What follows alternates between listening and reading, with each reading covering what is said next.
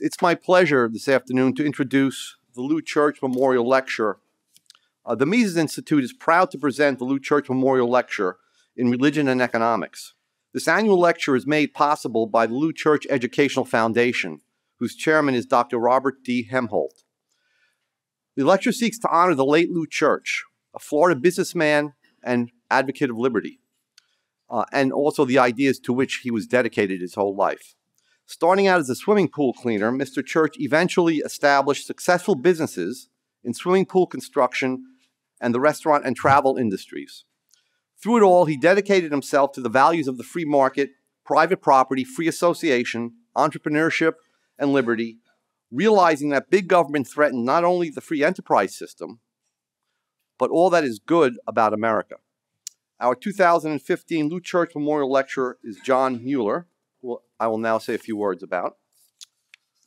Mr. Mueller is the Lehrman Institute Fellow in Economics and Director of Economics and Ethics Program at the Ethics and Public Policy Center. Mr. Mueller specializes in the relation of modern economic theory to its Judeo-Christian and Greco-Roman origins, its practical application to personal, family, and political economy, and the interaction of economics, philosophical worldviews, and religious faith. He is the author of Redeeming Economics, Rediscovering the Missing Element. As a former president of LBMC, a firm in Washington, D.C., Mr. Mueller has more than 35 years' experience in economic and financial market forecasting and economic policy analysis. He has advised many American and foreign policymakers on monetary policy and exchange rates, policies for reducing unemployment, and income tax, welfare, and Social Security reform. From 1979 through 1988, Mr. Mueller was economist and speechwriter to then-Congressman Jack Kemp, mostly as economic counsel to the House Republican Conference, of which Kemp was the chairman. In that capacity, he drafted bills originating some key features of President Ronald Reagan's tax cuts of 1981 and Tax Reform Act of 1986. And also of Kemp's 1988 presidential campaign. Mr. Mueller is a graduate of Haverford College in Pennsylvania, so please help me welcome John Mueller.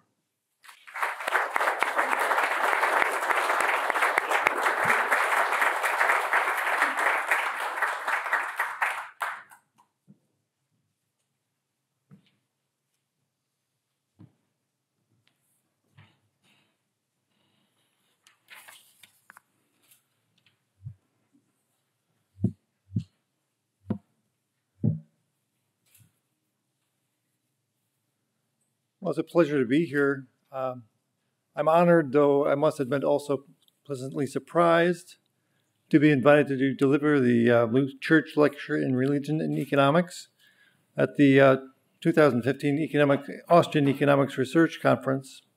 My first introduction to Austrian economics came when I borrowed the well-thumbed copy of Ludwig von Mises' Human Action from my boss, then Congressman Jack Kemp, for whom, as Joe mentioned, for whom I worked as speechwriter and congressional staff economist before and during both of President Reagan's administrations.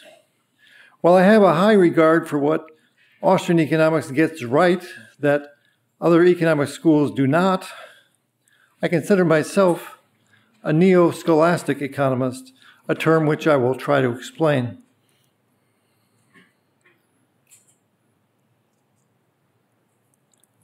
Today I would like to discuss the significance of what my book's subtitle calls the missing element in modern economics. To address this central issue, I'll begin with a question. I won't ask for a show of hands, only that you think of the answer. Did you celebrate the most recent Christmas or holiday season by giving gifts? According to a recent national survey conducted by the Pew Forum, 9 in 10 Americans say they celebrate Christmas, and 3/4 say they believe in the virgin birth of Jesus. But only about half see Christmas mostly as a religious holiday, while 1/3 viewed it as more a cultural holiday. Virtually all Christians, 96%, celebrate Christmas, and 2/3 see it as a religious holiday. In addition, fully 8 in 10 non-Christians in America also celebrate Christmas, but most view it as a cultural holiday rather than a religious occasion. The Pew Forum survey summary continues by saying, the way Americans celebrate Christmas present is rooted in Christmas's past. Fully 86% of U.S. adults say they intend to gather with family and friends on Christmas this year, and an identical number say they plan to buy gifts for family and friends. Roughly 9 in 10 adults say these activities were part of their holiday celebrations when they were growing up. Now, my working hypothesis is that economists in general, including those adhering to the Austrian school, behave pretty much the same as other Americans, both in their attitudes and, more importantly, in their behavior. But rather than merely assuming that I'm right, I have compiled an anonymous questionnaire drawn from the Pew Forum Christmas survey. I should emphasize it has no official relation or sanction from the Mises Institute, but I would be very grateful if you would fill it out and return it to me to confirm or contradict my working assumption. So subject to contradiction by this mini-survey, I consider it likely that though scholars adhering to the Austrian school may also be inclined to view Christmas as a cultural rather than a religious holiday, nevertheless, whatever their reasoning, they remain just as likely as other Americans to celebrate Christmas by giving gifts. But if so, this behavior creates an explanatory problem because no school of modern economics, including the Austrian school, has an adequate theory of personal gifts.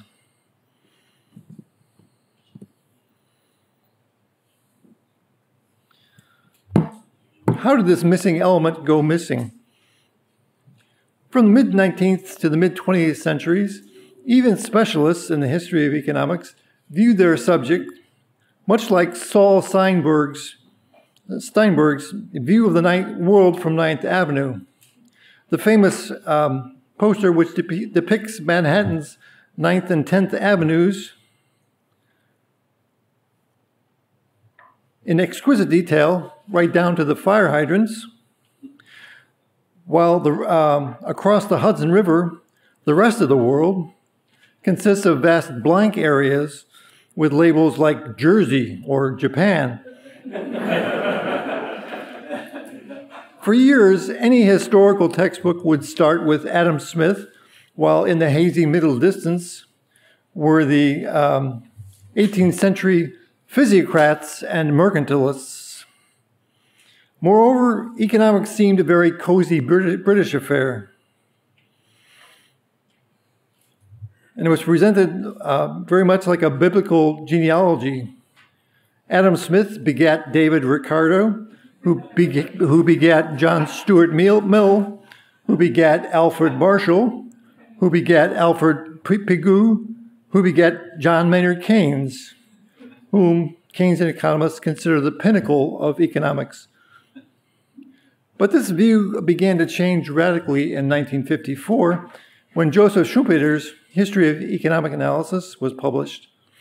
Schumpeter showed that it was not until 1848, when John Stuart Mill's Principles of Political Economy was published, that, as Schumpeter put it, Adam Smith, in his words, was invested with this insignia of founder, which none of his contemporaries would have thought of bestowing on him, and earlier economists moved into the role of precursors, in whom it was just wonderful to discover what nevertheless remained Smith's ideas.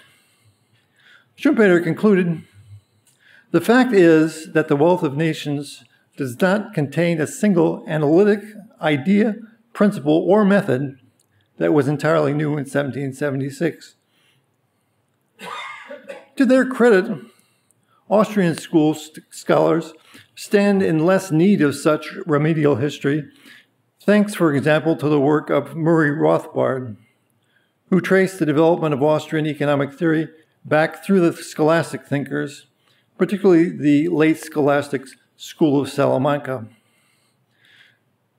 Despite this valuable achievement, it is still necessary to correct Rothbard in one key aspect when he summarizes, and I quote, "In recent decades, the revisionist scholars have clearly altered our knowledge of the prehistory of the Austrian School of Economics.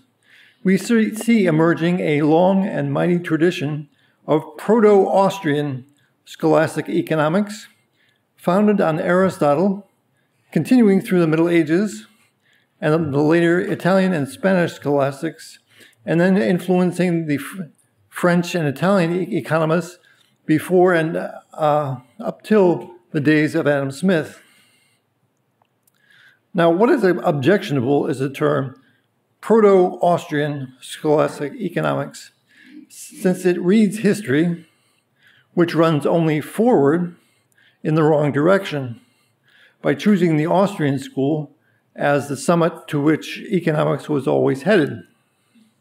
Joseph Schumpeter similarly considered the scholastics to be Proto-Walrasians.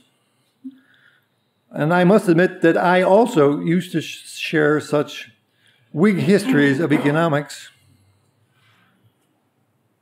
but I had to abandon them about 15 years ago when I realized that they failed to wrap up what you might call all the leftovers. As Alex Chaffin has noted in his excellent book, Faith and Liberty, personal gifts and distributive justice were central to scholastic economic theory, both early and late, yet they are not taught except by claiming them to be disguised exchanges in any neoclassical school, including the Austrian school. So to head in the right direction, we must begin with an important but widely overlooked fact.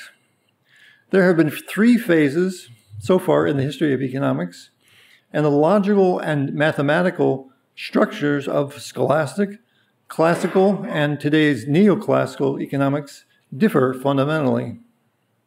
Most students and even professors of economics are unaware of this fact because starting in 1972 at the University of Chicago, George J. Stigler succeeded in the national campaign he had started in 1954, the year that Schumpeter's book was published, to abolish the requirement that students of economics master its history before being granted a degree.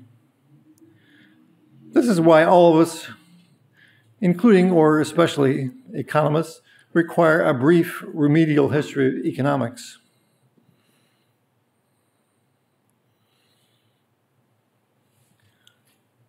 So let me ask another simple question.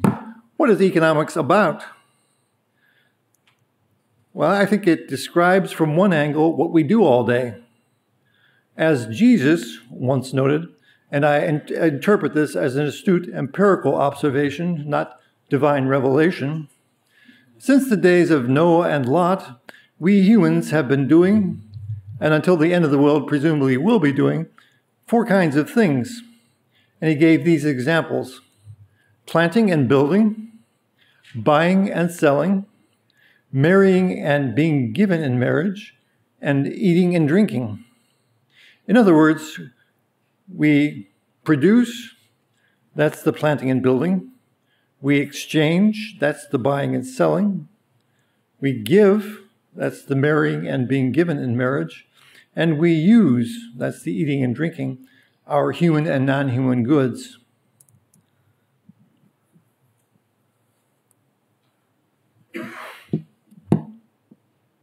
That's the usual order in which we act: producing, exchanging, distributing, and consuming. But as Augustine was first explained, in our planning, we follow a different order. First, we choose for whom we intend to provide, which we will express by the distribution of our goods among them. Next, we choose what to provide, to express our love for those persons. And finally, we choose how to provide those means, which is done through production, almost always, and usually exchange. So we might say that economics is essentially a theory of providence. It describes how we provide for ourselves and the other persons we love, using scarce means that have alternate uses. But as we'll see, economics is also concerned alternative theories of divine providence, two of which contradict both reason and at least Christian faith.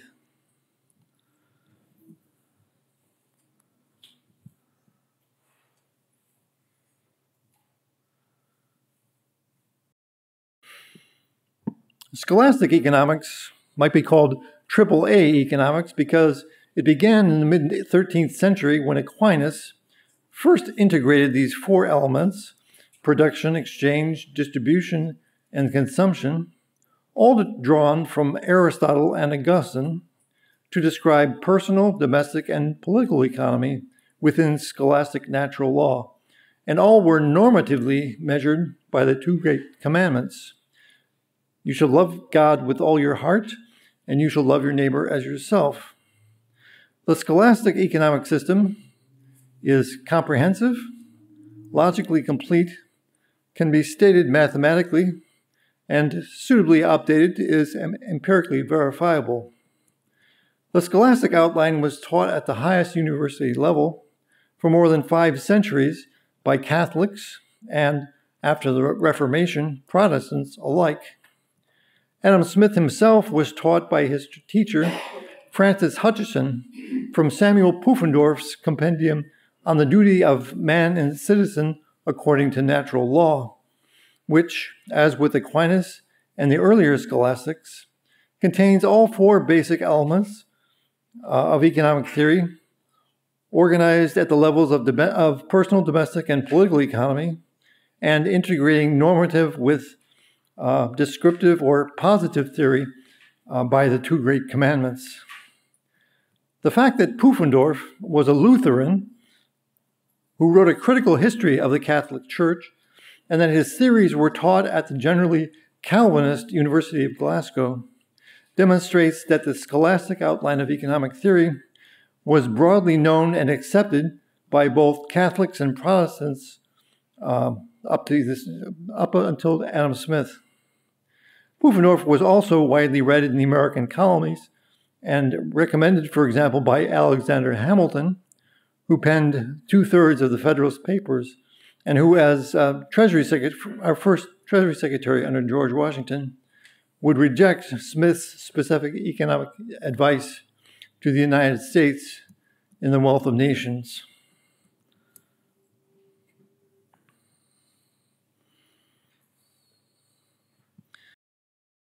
Classical economics began when Adam Smith drastically simplified the theory by cutting the 4 scholastic elements to 2, trying to explain specialized productions, which he poetically but inaccurately called division of labor, with the elements of production and exchange alone. Smith and his classical followers, like David Ricardo, undoubtedly did advance those 2 elements.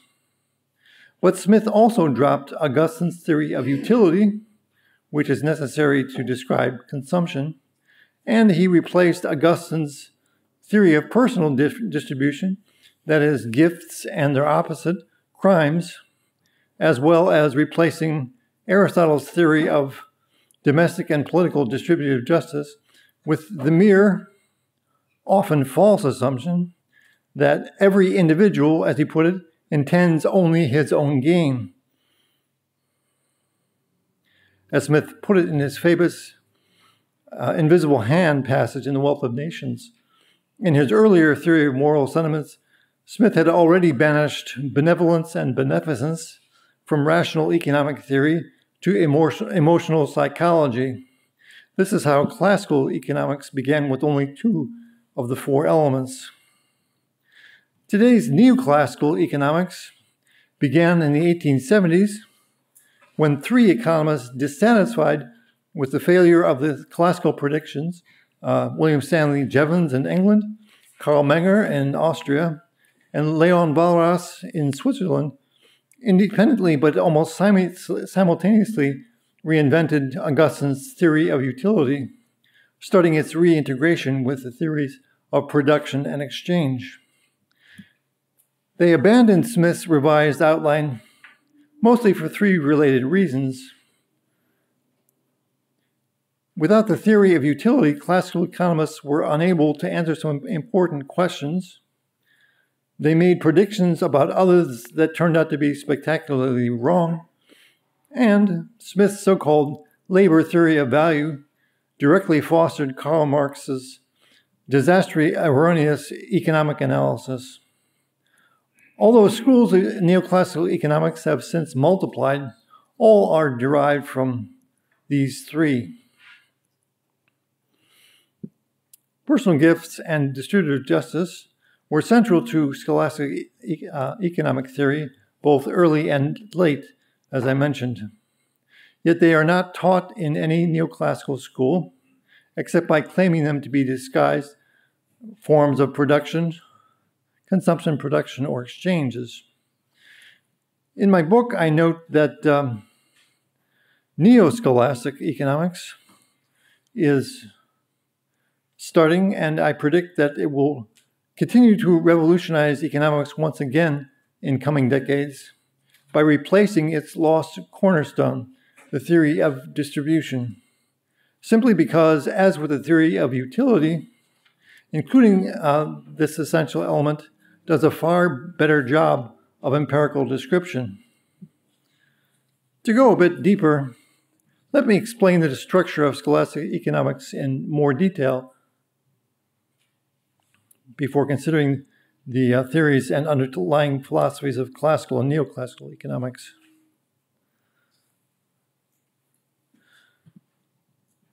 To explain the two great commandments, Augustine had started from Aristotle's definition of love, that is, willing some good to some person, but he drew an implication that Aristotle had not, namely, every person always acts for the sake of some person or persons.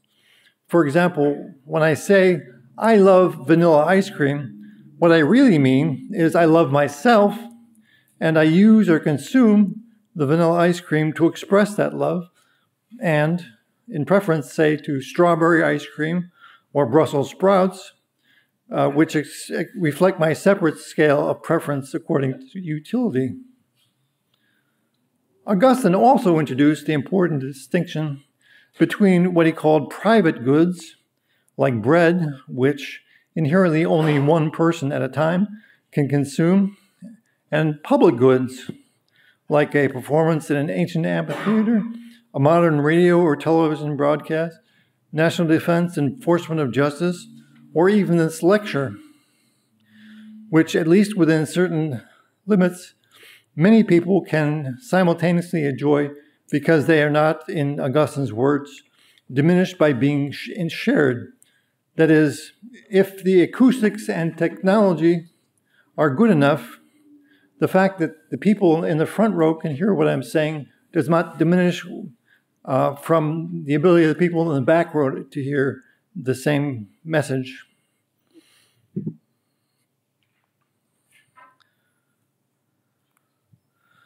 So in other words, Augustine's crucial insight is that we humans always act on not just one, but two scales of value or preference, love and, one for persons as ends, and the other for other things as means, the scales of personal love and utility, respectively.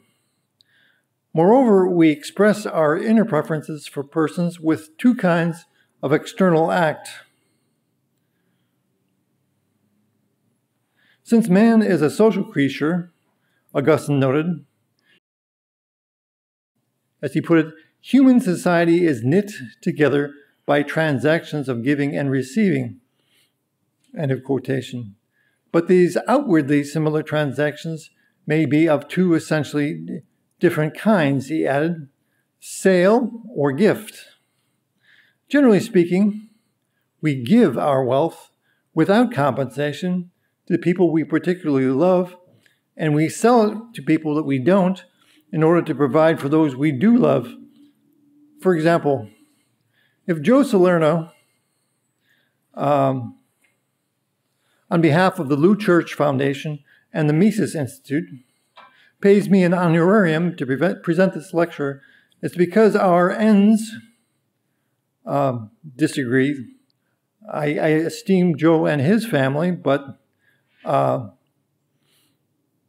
want to provide for my family, not his, and just as he wants to provide for his family, not mine. So the ends differ, but the means overlap.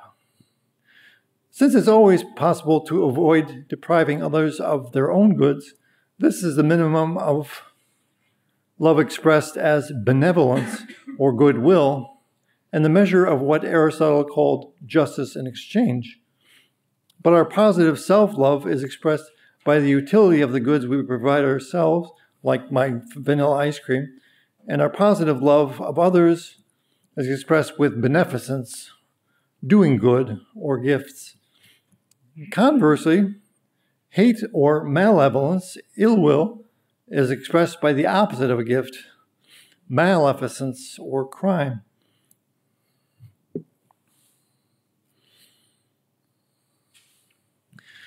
The image on the cover of my book is Gustave Doré's engraving, Arrival of the Good Samaritan at the Inn. I chose it because, transcending nationality and religion, the parable illustrates all the possible economic transactions we can have with our fellow man. As described by Augustine, the robbers beating a man and leaving him for dead illustrate crime.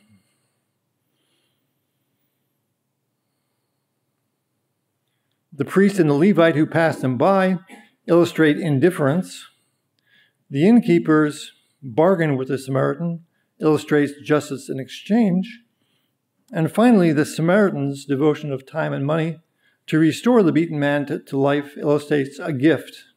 So crime, indifference, just exchange, and gift. This is the range of possible transactions. The social analog to personal gifts is what Aristotle called distributive justice, which amounts to a collective gift.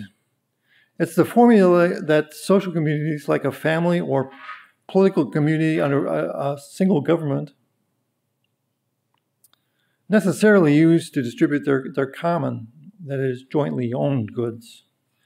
Both a personal gift and distributive justice are a kind of transfer payment. Both are determined by the geometric proportion that matches distributive shares with the relative significance of the persons sharing in the distribution, and both are practically limited by the fact of scarcity.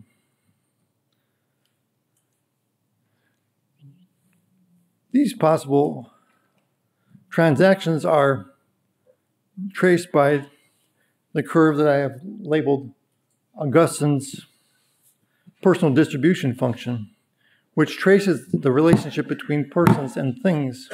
This is the missing element. The bottom scale represents the shares of our own wealth, and the vertical scale represents the number of people among whom we share it.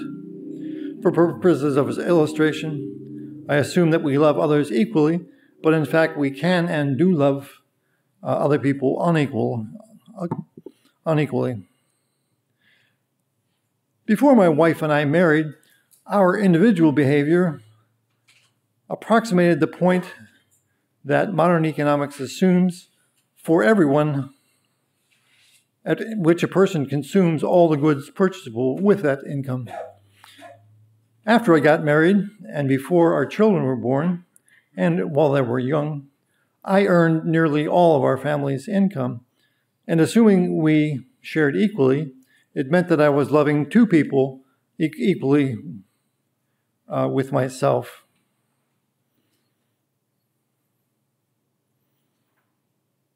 But then we had 3 children, and so our income had to be divided first 3 and then 4 and then 5 ways.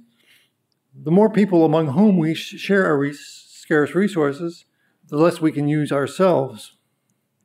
In the extreme, it is literally the case that no one has greater love than to lay down his life for his friends.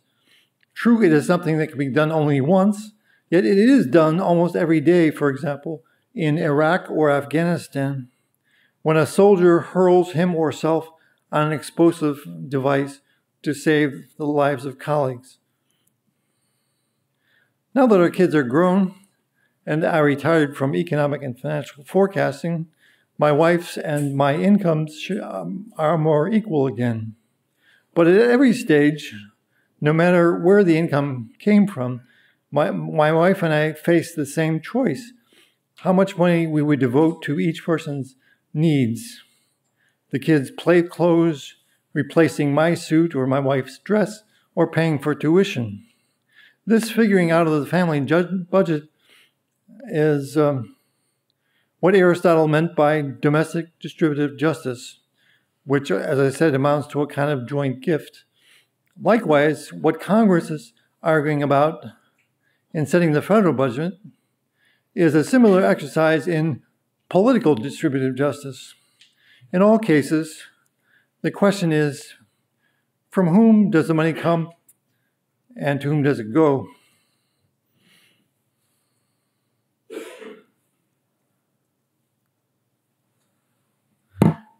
Now, by good fortune for me anyway, a bright young PhD candidate named Michael Spindor Watson is presenting a paper tomorrow at session 2 on the history of economics titled Mueller and Mises, Integrating the Gift and Final Distribution Within Praxeology. I met Michael a couple of years ago in Krakow when he participated in what's called the Tertio Millennio Seminar, a 2-week summer institute founded by George Weigel, Father Richard Newhouse, Michael Novak, and Father Maciej Ziemba, a protege of Karol Wojtyła, who became John Paul II. Each year, the TMS produces about 36 graduate school-age participants from North America, Poland, and Eastern Europe, some 800 so far.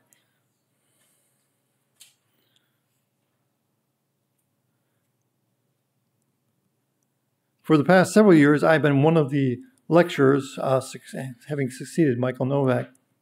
When I met Michael Watson, because of his interest in the Austrian school, I challenged him to show me where there is within it any theory of distribution properly, so-called, as I mentioned, personal gifts and their opposite crimes, as well as the theory of what Aristotle called distributive justice. Without prejudging tomorrow's session, including Michael's attempt to show how a theory of gifts might be constructed within praxeology, his combing of the Austrian school seems to confirm that I have identified a real gap in economic theory. He summarizes, I concede that Austrian literature neglects the gift and distributive economy, but argue that Ludwig von Mises gave us the concepts required to develop a theory of the gift, autistic exchange, from which I develop a theory of the gift. So I invite those who are interested to come to the session tomorrow. Perhaps an additional word of explanation is needed about some of the finer differences among the economic schools. Earlier I showed a simplified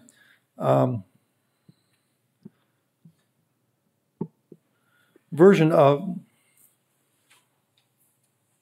the differences among the different schools of economics, but a more nuanced classification indicates that Mises is widely interpreted, at least, as having dispensed with the theory of equilibrium. The basic idea is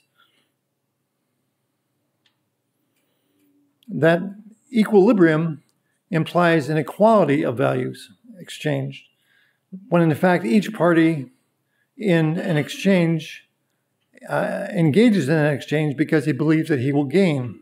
So thus exchange would seem to constitute an inequality. I think that Philip Wicksteed adequately clarified this problem by carefully analyzing the dynamic nature of exchange. As Wicksteed noted, the demand for any exchangeable economic good comprises not only the potential consumers, but also the producers of that good.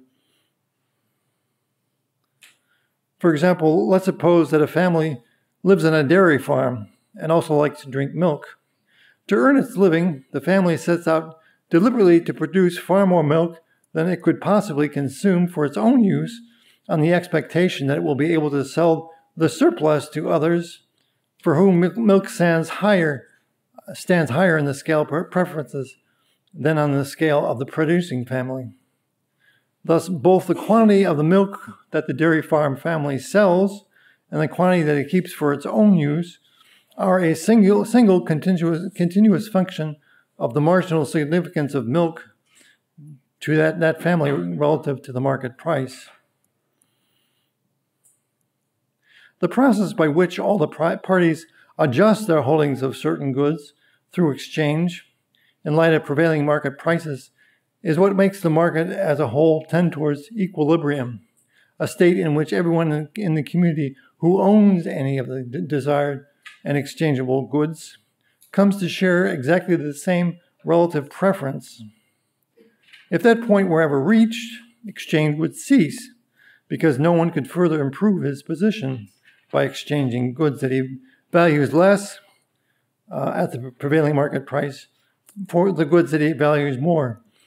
But because most human needs are dynamic, that is, however sated we become by eating and drinking, everyone gets hungry and thirsty again sooner or later. Most markets never reach that point, but are always tending toward it.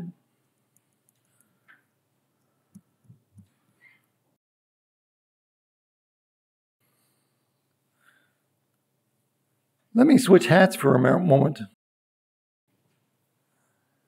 I retired in January from 26 years of crunching the numbers for an economic and financial market forecasting firm, LBMC LLC. Basically, after failing to persuade U.S. economic policymakers to reform monetary and fiscal policy, four of us started a business essentially to predict the market consequences of those mistakes as they continued. So what caused the Great Recession? The worldwide real estate and commodity boom and bust was caused, I believe, by the dollar's role as the world's chief official reserve currency. The great French economist Jacques Rueff was the first economist to describe the drawbacks of John Maynard Keynes' plan to use one nation's domestic currency, like the US dollar, as an international reserve asset instead of gold. Predicting episodes of commodity price and inflation using what I've called the world dollar base has been my bread and butter until I retired from forecasting. But I have also noted similar peculiarities when monetary authorities issuing currencies not typically used as official reserves borrow from other central banks. That happened, for example, in the European monetary system in 1992, in Mexico in 1996, and in Israel several times since the Second World War. The same was also true of Argentina's 2001 peso crisis, which scarred a generation of Argentines, including then Cardinal Jorge Bergoglio, who is now Pope Francis. Although I won't describe it in detail it deserves, the chart shows that Argentina erred by trying to peg its peso to the US dollar, not by acquiring, but rather by borrowing official dollar reserves and using the proceeds to finance domestic lending, mostly to the government. Therefore, as a policy matter, I repeat a proposal which Louis Lerman and I have made for the past few decades. All countries seeking to end the boom and bust cycle should join in supporting a reform of the international monetary system, which would repay all outstanding dollar and other official reserve currencies and restore prompt settlement of payments in gold, a system that worked well for hundreds of years and can do so again. So both the Great Recession of 2007 to 2009 and the Argentine peso collapse were caused by bad economic policy, which means bad economic policy makers, and such crises will continue until policymakers cure what the great French economist Jacques Rueff called the monetary sin of the West, his term for the reserve currency.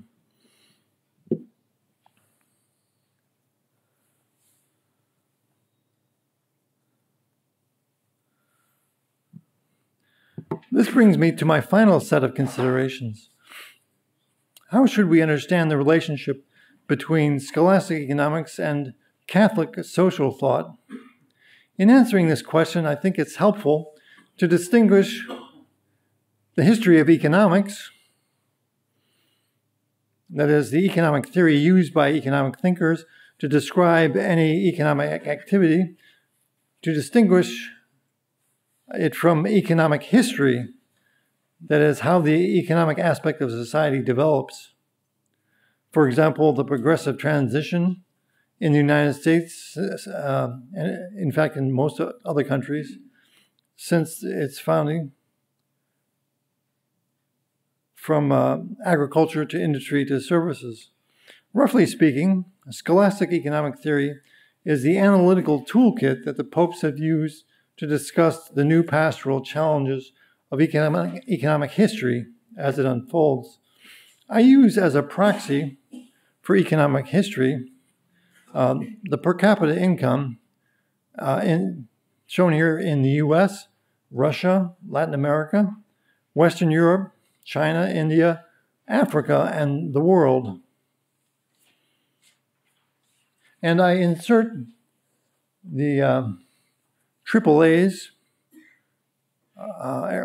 Aristotle, Augustine, and Aquinas, and other economic thinkers, including the neoclassical theorists, where they belong in this timeline.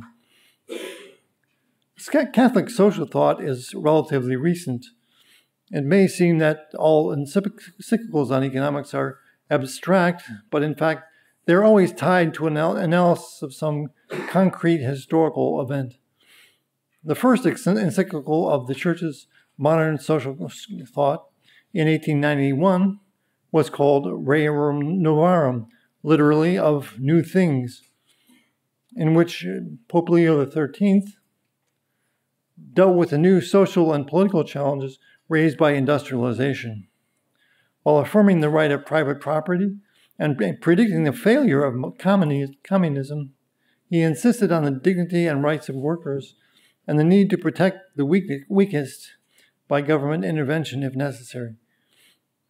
Several subsequent encyclicals further developed and applied this analysis as conditions changed. In the 1960s, after the decolonization of Africa, Asia, and Central and South America following the Second World War, the horizons of the Church's social thought widened to embrace the emerging so-called Third World. Moved by the poverty he witnessed on his travels, Pope Paul VI argued in Populorum Progressio, the development of peoples, that the social question has become worldwide.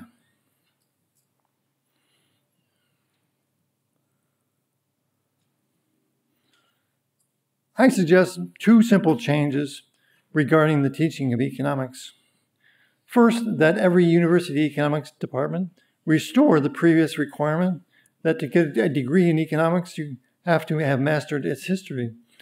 No matter how badly history of economics was taught, no competent textbook now begins any later than Aristotle or excludes the scholastics. Separately, I have suggested to American Catholic bishops and educators that every Catholic educational institution at every level refamiliarize itself with scholastic economics. The teaching of economics is in a sorry state among Catholic colleges because most simply copied the deliberate amnesia of secular economics departments. I predict that the first change, that is, restoring the history of thought requirement, would go a long way towards curing what's wrong with secular economics today. And then the second would make Catholic economists competitive or more competitive and remove Catholic social doctrine from the sidelines and place it at the center of national and international debate. How am I doing on time? Okay, good, great. Though it seems to be a minefield, I don't see how I can avoid commenting on Pope Francis's views on economics. Last year, Judge Napolitano delivered this lecture, and he opened by remarking that he's Catholic also, remarking that he had received in confession a penance of 5 rosaries, which, since each rosary contains more than 100 separate prayers, is unusually severe. My typical penance is a kiss from my wife, who usually figures in whatever malfeasances I have. The judge explained that his offense was wishing that Pope Francis be delivered speedily to heaven.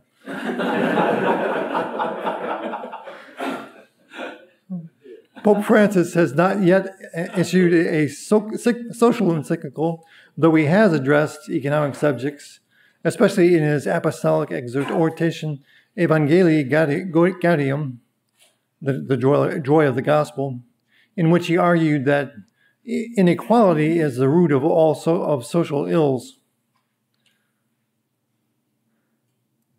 Pope Francis, I think, is first of all a pastor, and a good one, but I consider it possible that he will never publish a social encyclical. The main reason begins not with Jorge Bergoglio as Pope or as priest, but rather with Jose Bergoglio, the man. The National Catholic newspaper, Our Sunday Visitor, noted recently that, in its words, he is and always will be simply himself. The truth is that Pope Francis is simply 78-year-old Jorge Bergoglio.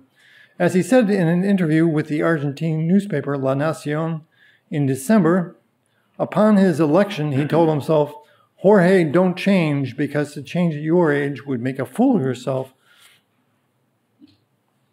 There seems to be little disagreement about Jorge Bergoglio's Myers-Briggs personality type. Pope Francis is an ESFJ, that is, an extrovert. As he put it, I cannot live without people. I need to live my life with others. An extrovert who masters the details about people. Also an F, a feeler rather than a thinker. And a J, that is, someone who is decisive. In biblical terms, rather than a contemplative, like Mary of Bethany in the Gospels, Pope Francis is like Mary's sister Martha, something of a bossy boots, who applied guilt and shame to Jesus himself. According to the evangelist Luke,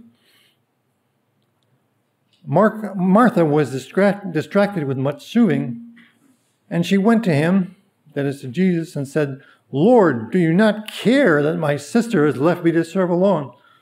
Tell her to help me.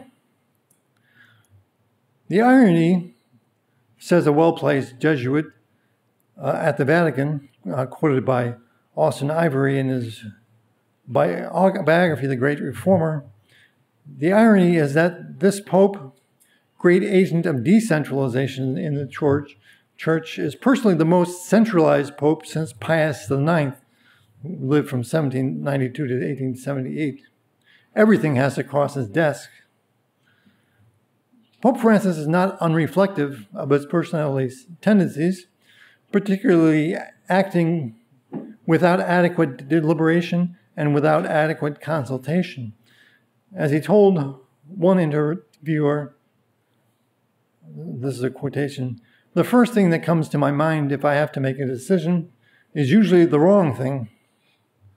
I have to wait and assess, looking deep into myself, taking the necessary time." The Pope similarly remarked that while he was the head of the Argentine Jesuits, as he put it, "I did not always do the necessary consultation. My authoritarian and quick manner of making decisions led me to have serious problems."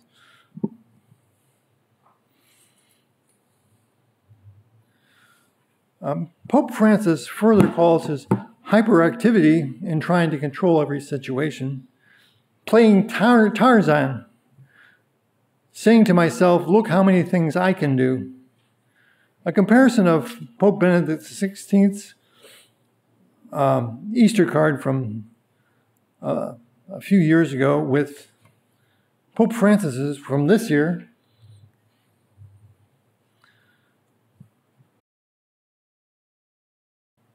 suggests that Pope Francis's mental identification with both Christ and Tarzan is not entirely fanciful. However, fideism and introspection alone are insufficient basis for reflection on either economics or Catholic social doctrine.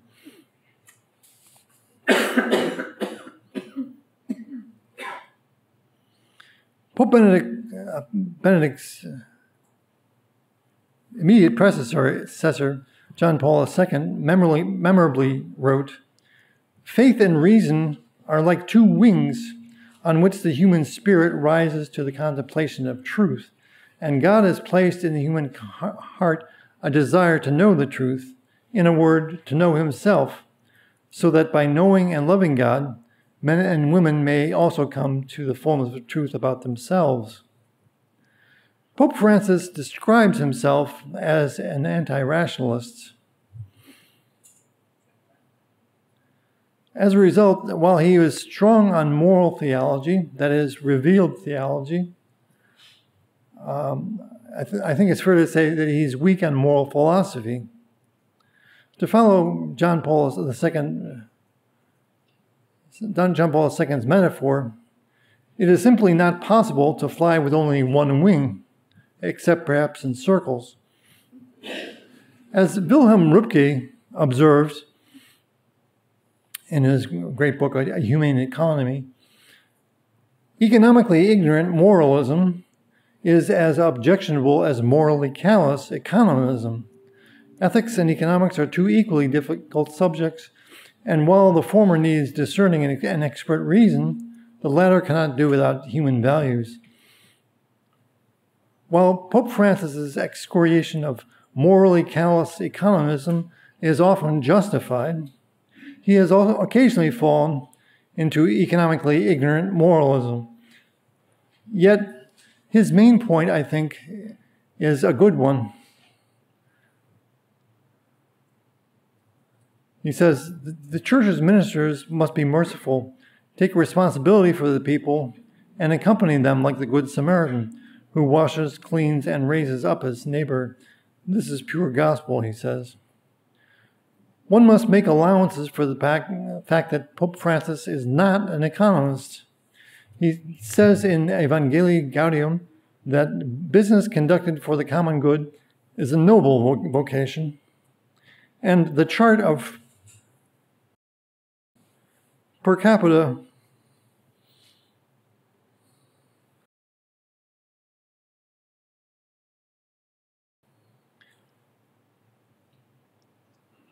income by country and region strikingly illustrates the stark difference in living standards between the United States and the European Union and those whom Pope Francis calls the marginalized.